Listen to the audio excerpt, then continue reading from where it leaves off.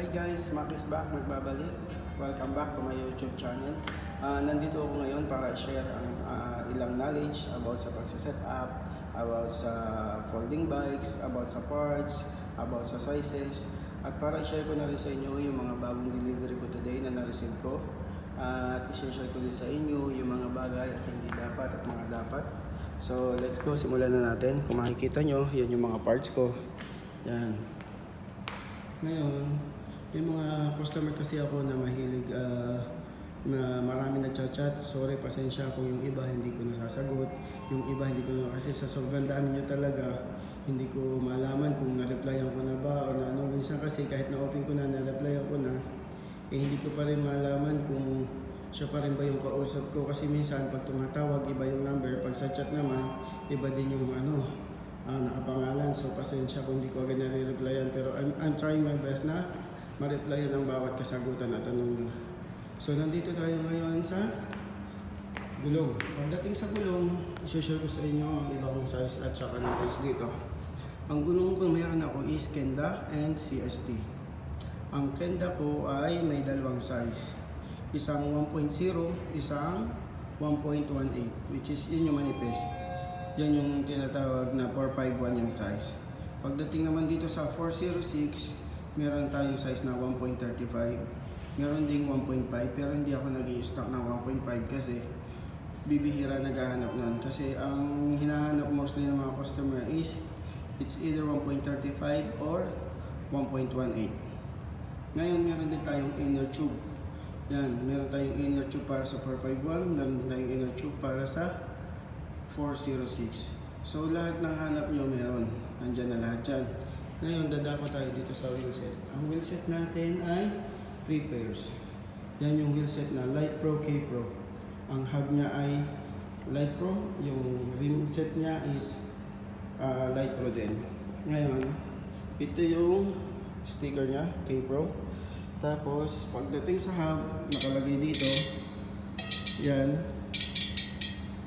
nakalagay dyan is Light Pro. Kaya tinawag siyang Light Pro, K Pro.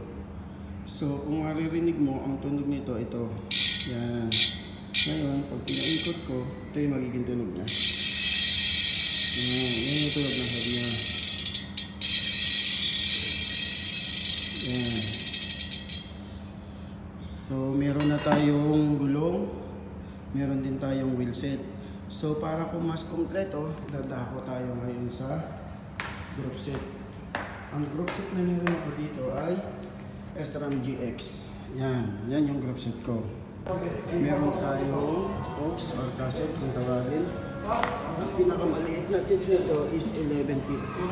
Pagdating naman dito sa pinakamalaki, ang pinakamalaking size niya is 36. Kaya ang size nito is 1136. Ngayon, ito naman yung shifter niya. SRAM GX. Ang kagandahan ng SRAM GX, napaka-precise.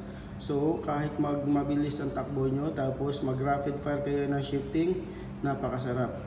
Ramdam na ramdam nyo sa bawat click at bawat tunog. Ngayon, dadako tayo dito sa derailleur. Papakita ko sa inyo ang derailleur na SRAM GX. Ito yung SRAM GX na derailleur. Ang nagustuhan ko sa SRAM GX na derailleur is yung spring, napakatigas. So kahit maglubak kayo o mag rough road, advisable to sa folding bike and folding bike. Normally, itong mga setup na ginagawa ko, normally is kahit folding siya, sinesetupan ko na rin siya ng mga pang MTB as long as na hindi sumasayad yung derailleur sa sahig. So ang kagandahan pati ng derailleur na ito, bukod sa matigas yung spring, napakaganda ng design. Lalo pag napalitan natin ng pulley. Mamaya ipapakita ko sa inyo yung mga pulley na meron ako. So, kompleto tayo dyan. Ngayon, kung talagang gusto nyo mag-upgrade, talagang babagitan natin kung hindi natin magpaganda or mag-upgrade ng mga bike. Kasi meron tayong gulong, meron tayong wheelset, meron tayong group set. Hooks, derailleur, shifter, meron dyan.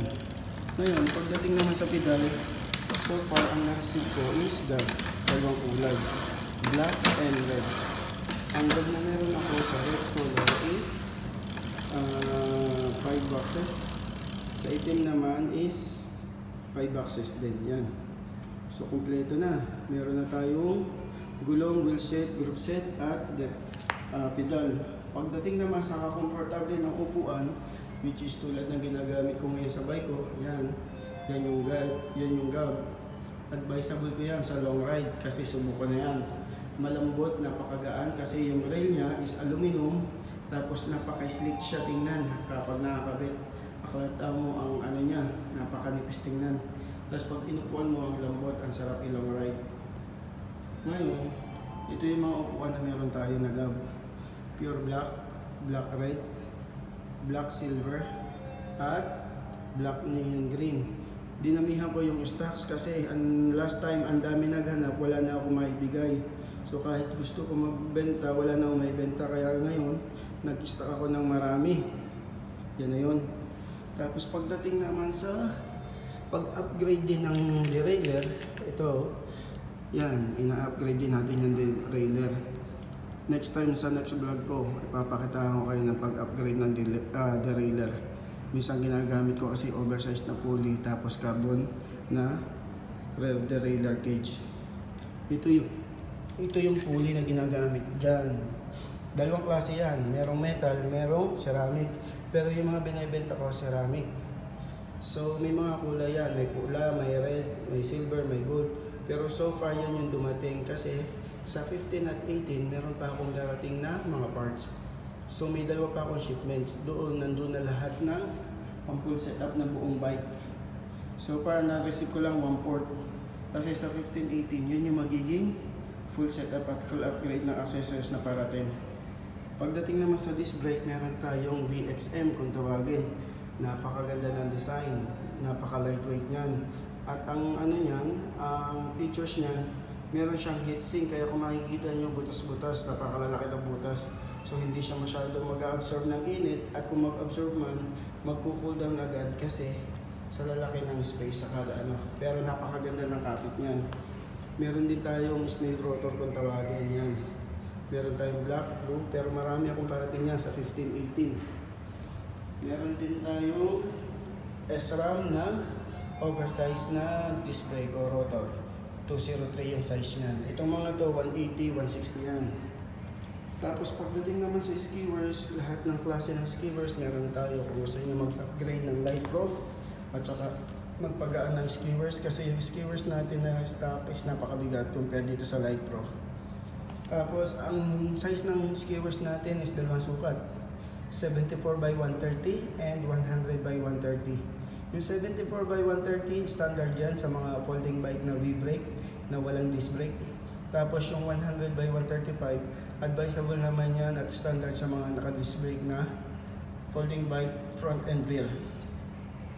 Tapos pagdating naman sa water bottle extender, lalo doon sa mga naka-Light Pro na seat post at mahilig mag-long ride, mahilig din bumiyahe, na gusto nila naglalagay ng extra tubig, doon yun nilalagay sa seat post. Kasi yung Light Pro na seat post, may butas yun na which is pwede nyo siyang i-directa doon as bracket. At the same time, water bottle holder na siya, extender. Tapos doon naman sa mga bike na walang lagayan ng tubig, walang lagayan ng extender, ito yung natin, ito yung advice ko sa mga bike na walang lagayan tubig. Ang brand nito ay GAB. Ngayon, kung makikita nyo yan yung clamp niyan, ang size niyan 33.9. Pwede nyo siyang i-directa doon sa clamp na 33.9. At the same time, pwede nyo siyang lagyan ng water bottle holder dito, ito. At ang kagandahan ng nito, nagti-360. So kahit anong angle, pwede nyo gawin dyan. Kasi pwede siyang mag-360 sa positioning. Tapos pagdating naman sa ito, meron akong V-brake cover para hindi siya nakaangat yung yan yung tinatawag na V-brake cover. Pwede natin yan tanggalin. So imbis na ganyan yung nakalagay para mas malinis, ito yung pwede nating ilagay. Meron tayong gold, red, black, and blue. Ngayon, papakita ko kung saan ito gamit. Dito, gagawin ko sample yung nasa bike ko. Yan. Yan yung V-brake cover. Yan. Makikita nyo flat. Yung sa kabila, ganun din. Flat na siya, naka-design pa siya, ang ganda pa tingnan, ang ganda pa ng kulay. Ito yung B-brake cover doon sa mga naka-disc brake na bike, pero mayroon silang abang na pang B-brake. Yan yung mga ginagamit natin pang cover. Tapos pagdating naman natin dito sa mga sa mga magugulo yung cable, yan katulad niyan, may gamit ako dyan para maging malinis yung mga cable natin. Ito yung advice ko sa inyo. Ito yung C-clip kung tawagin, cable clip. Ang kagandahan ng C-clip na to, nagti-360 yan. So kahit saan igalaw nyo yung angle ng manibela nyo, sumusunod at umiikot lang yan kasabay ng cable nyo kada paling nyo. Marami ako nyan. May yellow, may red, may blue, may green, at saka may black. Yan. Tapos pagdating naman dito sa takip ng pito, meron din tong blue, meron din akong black, meron din akong red. So far yan na lang yung natitira, pero sa 15 at 18 napakarami kong parating. So abangan nyo yung 15 at 18 kasi doon ang bagsak ng lahat ng pang-upgrade ko. So far 1/4 pa lang to talaga itong nare-receive ko ngayon. Tapos pagdating naman dito sa mga mahilig magpaganda ng bike, magpa-aggressive na positioning ng handlebar nila, at especially doon sa mga malalaking tao pero yung bike nila is maliit, which is hindi angkop sa height nila.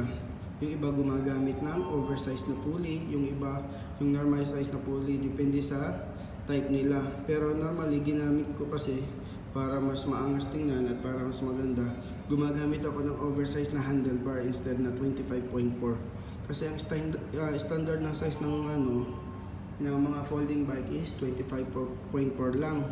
Pero yung sa folding ko ngayon na ginagamit ko na nandoon na binubuo ko pa, ang gamit ko nun oversized 25.4 by 31.8 kasi pang mountain bike yung MTB ko. Mas mataba, mas maangas kasi tingnan, mas aggressive. So meron tayong tatlong kulay niyan. Yan, meron tayong black at saka red and gold. Marami tayong stocks niyan. Ito yung stocks natin yan. Yan, mga stocks natin na extender. Tapos pagdating naman sa headset, meron tayong dalawang size pagdating sa folding bike. Isang 44mm which is Light Pro, at saka isang 34mm which is Genea. Yan yung dalawang size na headset ako meron. Tapos ang kagandahan ng bearing na to, kung makikita nyo, papakita ko sa inyo. Ito yung tinatawag na sealed bearing. Kaya makita nyo yan, sealed na sealed. Wala kayong makikitang bulitas, walang kahit na kasi sealed bearing nga siya. Tapos napaka-smooth, napakatibay. At saka kung yung iba namumroblema sa alog ng headset, ito yung solution sa inyong mga bike. Kasi sa bulitas, pag nabawasan na ng isa o nadurog na yung isa, yan na yung magiging simula ng pagkairita nyo sa bike nyo sa paggamit, kung bakit maalog, maingay. So ito yung solusyon, headset. Advisable ko to na palitan nyo yung mga bulitas na bearing nyo dyan, gawa ng pag nadurog. Ito, talagang napakatibay kasi seal bearing talaga siya. Pagdating naman sa seal bearing na Light Pro, marami tayong stocks niyan, kararating lang yan. Meron tayong red, may silver, may gold, may blue. Tapos pagdating naman dito sa 34mm, meron din tayong black, meron din tayong red. Marami tayong stocks niyan. Kaya doon sa mga gustong magpalit ng headset, magpunta lang kayo sa akin. Ang kagandahan kasi sa mga pinagtitinda ko dito, free installation na. Wala na kayong babayarang labor, hindi na kayo maghahanap ng mekanikong gagawa. Kasi pag binili nyo sa akin yung items, ako na rin yung magkakabit. Nakatipid na kayo sa labor, hindi pa kayo nahirapang bumiyahe kung saan dadalhin yung mga bike nyo. Tapos meron din akong chain link, ito na lang yung natirang chain link ko. Pero marami akong parating, lahat ng kulay may magiging available. Yung mga crankset at seat post parating din sa 15 at 18. Tapos ito naman sa yan, meron din ako dito, nag-iisang peraso na lang to. Ito yung 80 teeth na chain ring. 130 BCD. Ito yung ginagamit ko sa lahat ng folding ko, maging mapamaliit or malaki ng folding, kasi nasanay na ako sa 80 teeth. Mas na ako, komportable ako sa 80 teeth na chainring. Meron din akong in-upgrade na mountain bike, folding bike na naka 80 teeth pero naka 11 speed naman siya, which is yun yung pinost ko sa YouTube channel ko. So ngayon, ito yung overlook ng mga kanindang dumating ko ngayon. So kaya doon sa mga gusto magpa-set up, pwede kayong pumunta kung paunti-unti lang sa ngayon, kasi 1/4 pa lang yung na-receive ko, ayan pa lang. So pag patak ng 15 at 18 ngayong buwan, i-update ko kayo, may message ko kayo sa group, i-update ko din kayo sa mga bentahan para malaman nyo lahat ng dumating. Pero kung mapapromise ko sa inyo, sa 15-18 yun, once na ma-receive ko, nandun na lahat ng pang full setup na bike. Yan yung mga overlook ng paninda natin na na-receive ngayon. So guys, advice ko lang sa inyo para manatili tayong updated at laging nakatutok sa sa mga videos and posting ko sa online, especially sa YouTube channel, Aloya Bicycle Parts and Accessories. Lagi lang kayong mag-like, mag-share at mag-subscribe sa YouTube channel ko. So paano guys, hanggang dito na lang. Update ko na lang kayo sa 15 and 18 ngayong katapusan para pagdating nun, lahat ng hanap nyo, doon ang garantisado ko sa inyo, magagawa nyo. Thank you guys, good day, stay safe and God bless.